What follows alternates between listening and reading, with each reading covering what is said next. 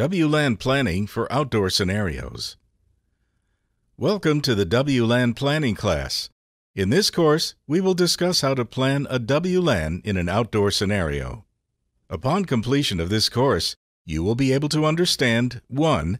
How to plan outdoor WLAN coverage design, 2. How to select APs and antennas, 3. How to plan the outdoor WLAN bandwidth, 4. Basic principles for AP deployment. First, let's look at the overall roadmap for network planning and design. For outdoor WLAN planning, coverage and capacity are still the major factors to be considered. The coverage is affected by two factors: the coverage distance of a single AP in an open area and the attenuation caused by obstacles. Different from indoor coverage, where omnidirectional antennas are mostly used, outdoor coverage uses APs with omnidirectional or directional antennas. Therefore, the coverage distance of a single AP in open areas is not a fixed value and may vary according to the AP and antenna models. The second factor is the attenuation caused by obstacles. Typical obstacles in outdoor areas are trees and houses. Signals cannot pass through these obstacles. Therefore, in outdoor areas, signal coverage that passes through obstacles is not considered. Another difference between outdoor coverage and indoor coverage is that the field strength in outdoor areas is smaller than that in indoor areas. The field strength in indoor areas must be at least minus 65 dB, while that in outdoor areas must be greater than minus 70 dB, and that in key areas must be greater than minus 65 dB.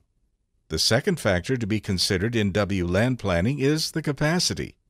The outdoor coverage area is large, and the user flow and mobility are high. Therefore, the outdoor coverage area does not have specific capacity requirements.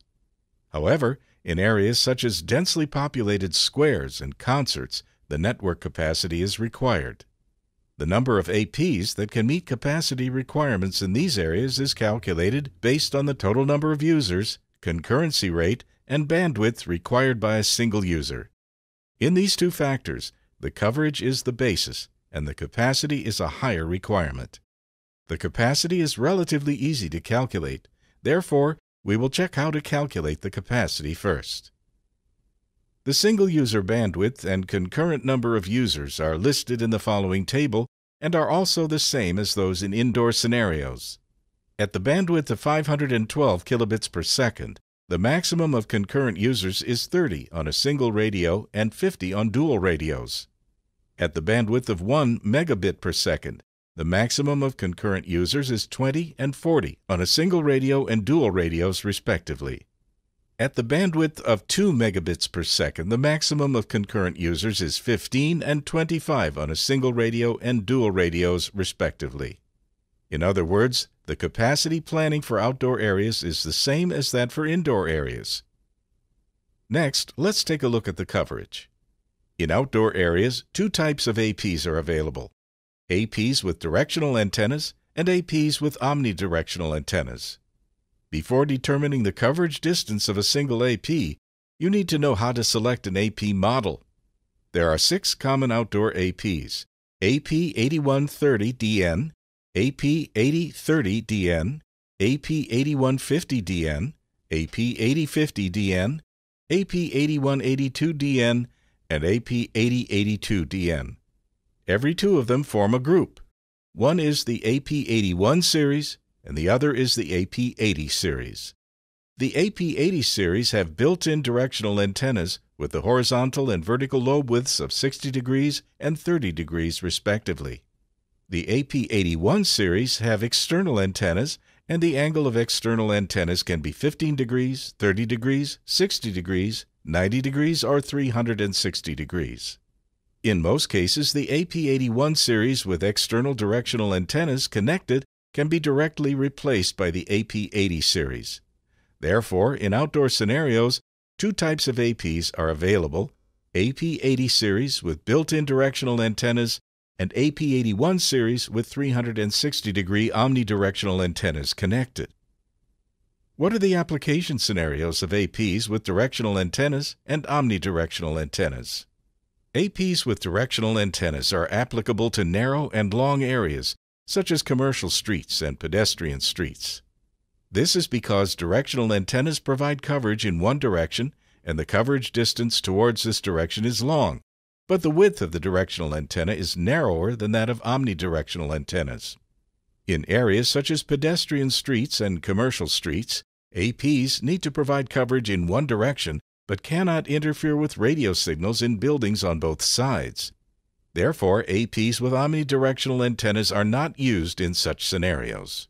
What scenarios are APs with omnidirectional antennas applicable to? APs with omnidirectional antennas are applicable to open squares and parks. That is, consider 2 points in selecting APs with omnidirectional antennas and directional antennas. One point is the area shape. APs with directional antennas are applicable to narrow areas, such as roads, and APs with omnidirectional antennas are applicable to open parks and squares. The other point is whether the interference caused by an AP to the surrounding areas needs to be considered. Take a road as an example. In addition to the main coverage direction, do we need to consider the interference caused by the AP to both sides of the road? APs with omnidirectional antennas provide Wi-Fi coverage in a 360-degree manner, and therefore will cause interference to the surrounding environment. In this case, APs with directional antennas are used. In addition to the selection of APs and antennas, you also need to understand the concept of EIRP.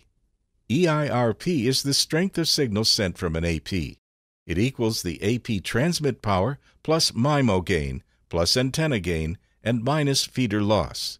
The EIRP value varies according to local laws and regulations.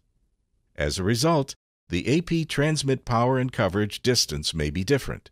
The AP transmit power is adjustable, and the MIMO gain is determined by both the AP and STA. When a single-stream STA accesses a multi-stream AP, a MIMO gain is generated. The dual-stream gain is 3 dB, and the triple-stream gain is 5 dB.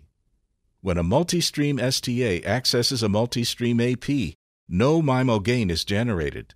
Antenna gains are fixed depending on antennas. Generally, feeder loss is not considered.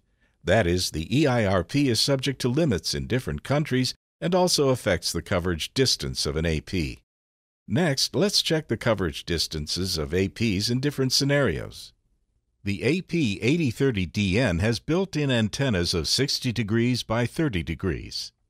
When the EIRP is not considered, the 2.4 GHz coverage distance is 170 meters, and the 5 GHz coverage distance is 130 meters.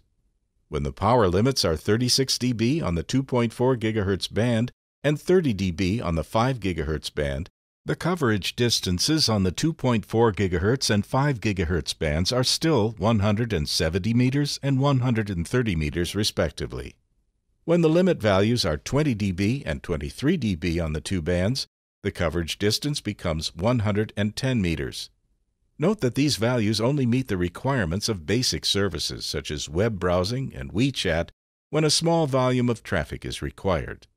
When a large volume of traffic is required, for example in the case of video services, the AP8030DN supports coverage distances of only 120 meters on the 2.4 GHz band and 90 meters on the 5 GHz band.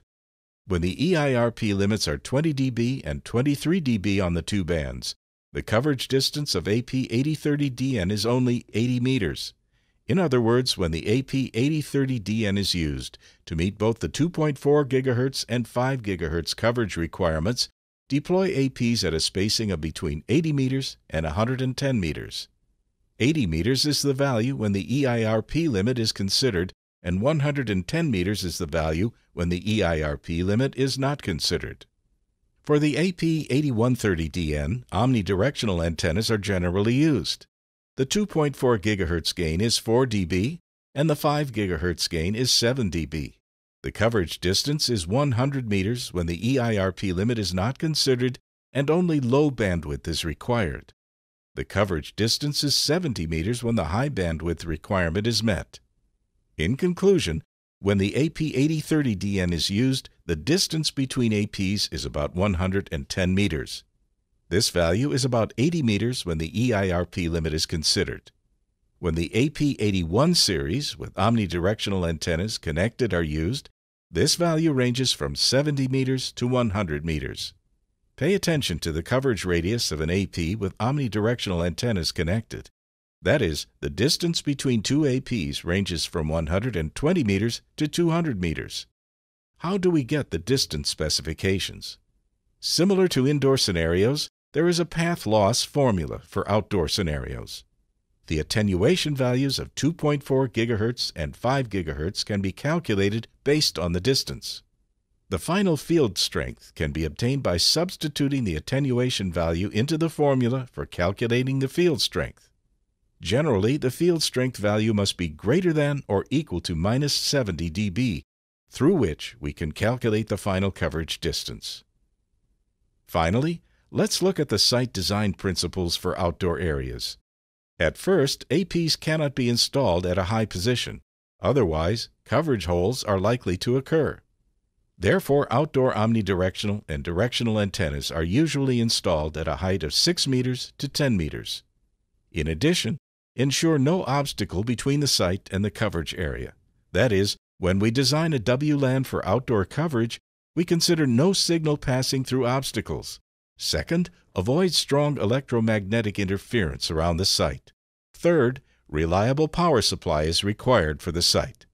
In outdoor projects, APs are usually installed on specific positions with stable power supply, such as utility poles and surveillance poles.